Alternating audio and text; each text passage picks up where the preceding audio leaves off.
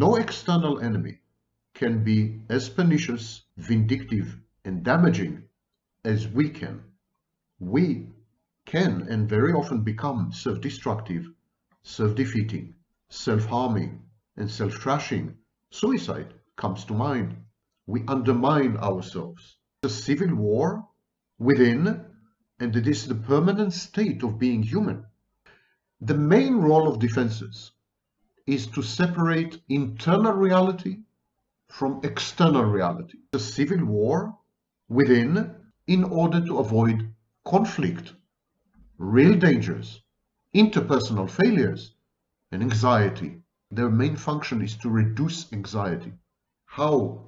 We deceive ourselves, because internal reality sucks, populated by uncontrollable instincts and impulses and drives, by pain, negative effectivity, and ego dystony.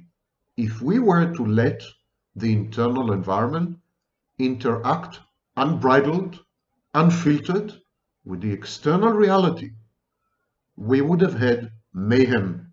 If you're psychopathic, you end badly. There are bad consequences for your actions. Similarly, if you are riven and struck by pain and guilt and shame and fear, you are very unlikely to function appropriately in your environment. You are going to end up failing or defeated or punished. So we can already see the defenses are dissociative in nature. They leverage dissociation.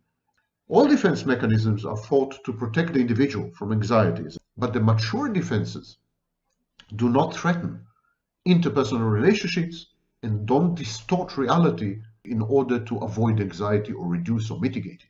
Now there's an intermediate level of neurotic defense mechanisms, and they function to keep distressing thought content out of awareness. They involve minimal reality distortion. Now, the lowest level of defenses, immature or primitive defenses. So these defenses act through strong reality distortion or even total detachment from reality. They impair reality testing dramatically.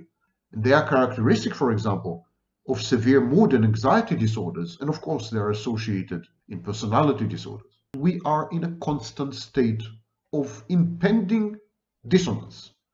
We do everything we can to reduce anxiety, reality distortion, to reduce anxiety. They impair reality testing dramatically to reduce anxiety. Dissociative in nature, to reduce anxiety.